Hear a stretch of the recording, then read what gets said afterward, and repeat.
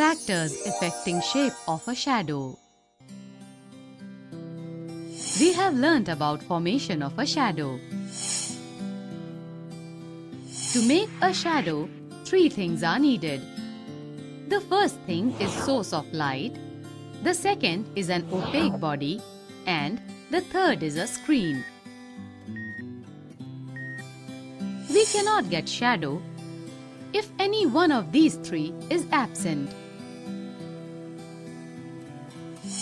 When light rays are blocked by an object, a shadow is formed. A shadow can be seen on a screen, for example, on the wall of a room, side of a building, or on the ground. Shadow and light source are always on the opposite sides of the opaque body. For example, when the sun is in front of you, your shadow is formed behind you. Size and shape of a shadow depends on the orientation of the object with respect to the rays of light. In other words, we can say that the size of a shadow depends upon the quantity of light blocked. It is observed that the length of a shadow is larger when the sun is at low altitude or near the horizon during morning and evening time. On the other hand, when the sun is overhead during the noon time, lesser light is blocked and therefore the shadow is smaller. Size of the body. A small tree makes a small shadow. A big tree makes a big shadow.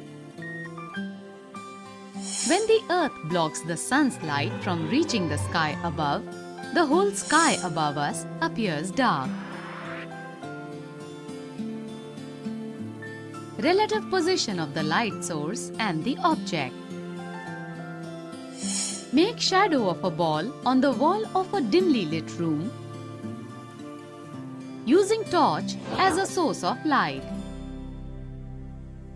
Change the distance between the ball and the torch either by moving the ball or by moving the torch. What do you observe? We find the size of the shadow increases when the distance between the ball and the torch decreases.